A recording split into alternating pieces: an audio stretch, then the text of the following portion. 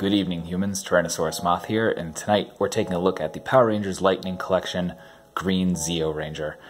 Now, I wasn't really a fan of Zeo. In fact, it's probably one of my least favorite Power Ranger seasons. However, I loved O-Ranger, so there's that. And while I didn't initially like the suits, they've totally grown on me, especially after seeing O-Ranger. So, I'm excited to have the whole team. And yeah, it's another solid entry in the Lightning Collection. So let's talk about it. Let's do this. Aesthetically speaking, Zeo Green is much the same that we saw with the other male Zeo Rangers. Actually, I guess all we have right now are male Zeo Rangers, so red and blue. That is to say, it is built off the standard Lightning Collection male buck, however, with the Zeo Ranger sculpt augmentations up here in the chest area and the tops of the boots and stuff like that. So other than that, I mean, as you can see from here, because they're both in frame, they all line up, they're all consistent, they all have the gold neck. So everything's consistent, which is good. Unfortunately for me with green, this is where I think I talked about my luck with paint in the Lightning Collection in my video talking about SPD Pink, and this is where mine ran out, unfortunately, which is fine. Again, it's not one of my favorite Rangers, so it's not as big of a deal to me, but like really thin here on the cuff, and the chest got some just kind of blank spots, and then back here it looks like it kind of went up a little bit above the line, and then finally I got a scuff here. I should probably center it on the visor, which is all good. That's all easily fixable. So I'm just going to try and find some gold paint that matches up. If you happen to know what shade of gold would work really well on this, then just let me know in the comments, because I'd greatly appreciate it, because I want it to look consistent. And they actually match. I like that with the Zeo Rangers, they're matching the gold on the suit with the belt. Like it looks extra cohesive and wonderful like that. So that's aesthetics. Now is the time in the review where we talk about accessories, and Zeo Green comes with pretty much everything you would want and expect him to come with. Starting off with the most obvious, which would be his signature weapons, his axes or hatchets. And they look really good. Unfortunately for me, this is where paint defects kind of carry over, because I got a little missing gold there, which again, once I find the right shade of gold, I don't know why that won't focus, there we go. That's an easy fix, so that is what it is, but they look great. Handles are a bit thick. I mean, that's probably accurate. I'm going to come back to that once we get to the gripping hands. So further on weapons, you get their retractable sword. Non-retractable, they just get the extended version, but painted nicely, looks good. However, there's a lot of people online that are doing 3D prints of the retracted version so you can put it in the holster, so something to look out for online. Then we get the blaster, painted really nicely. Unfortunately, paint defects again carry over for me here. There's some weird mark of gray paint. Not a big deal to me, but again, just worth noting. Then we get our blast effect, which I'm getting ahead of myself here. Blast effect goes on the tip of the gun, the blaster, and looks really nice. Then we move on to our hands.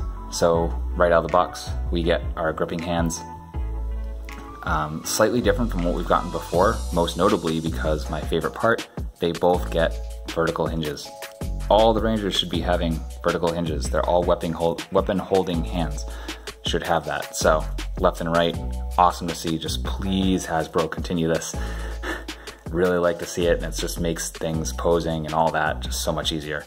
Other thing worth noting while I'm talking about this is that these were actually, for mine, were like super closed up, like super tight, like more like that. And again, because your handle is so thick on the axes, it's going to kind of move them out a bit, which is fine. And it's not loose or anything, but because of the curl on the fingers, it doesn't really, he doesn't grip around it, he just kind of grips the side of it. So worth noting, not a deal breaker by any measure, but just something for you to be aware of. Then we get 2 fists, which is excellent. They should all come with fists, and I think pretty much all of them do. And then finally, we get the civilian head, with a great likeness of actor Johnny Young Bosch. So they're really doing well with this. I think this is the same head that's coming on the metallic black ranger, or it might be different. I can't remember off the top of my head. But in any event, they're killing it with that lately. So good job, Hasbro. Moving right along into articulation. As I had said, in aesthetics, this is the same buck that they've used for the other Zeo Rangers. So no real big surprises here, just kind of going top to bottom. We have the head, but continuing with this wave, we do get the helmet sitting higher on the neck. So we get some really good up, some excellent down, and all the way around, of course, because it is a ball hinge. We get our butterfly joints going in and out.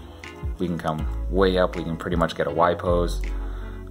That looked goofy as hell, sorry. And bicep swivel. We get our double jointed elbows. We get our swivel and hinge at the wrists. Again, gripping hands have the vertical, and you get your horizontal on your fists. We have our ball joint, which gives us all sorts of room to go around. We got our crunch, coming forward, all the way back. Then we have our hips with our mediocre splits.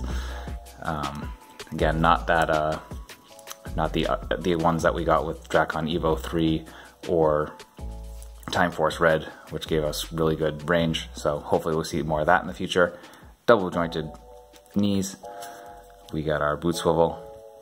We got our point. We have actually not anything forward. And then we got our pivot. And that's articulation. Rounding things out with some size comparisons, here is Zeo Green with the rest of the current Zeo team we have for the Lightning Collection. Here he is with the rest of Power Rangers Lightning Collection Wave 8. Here he is with some random assorted Hasbro stuff. Here he is with some assorted monsters and villains. And finally, here he is with an Articulated Icons Oni and yours truly as an Articulated Icons Ninja. So my final thoughts on Zeo Green is that it's another solid entry into the Lightning Collection, and that's kind of what I like about collecting the Lightning Collection, is that Super Sentai Power Rangers just really lends itself to a relatively consistent figure line, and that's part of what makes this fun, especially on top of being a Tokusatsu fan and a big fan of Super Sentai. Just you more or less know what you're going to get, save for things like Zeo Blue not coming with his tonfas. But, you know, that is what it is, and supposedly they're fixing that. That's a whole different story. Obviously, if you're a fan of Power Rangers Zeo or you're a fan of O-Ranger, absolutely pick this up, and links will, of course, be in the description as they always are. Beyond that, I hope you enjoyed the review and found it informative. If you did, please consider liking, commenting, subscribing, and possibly sharing.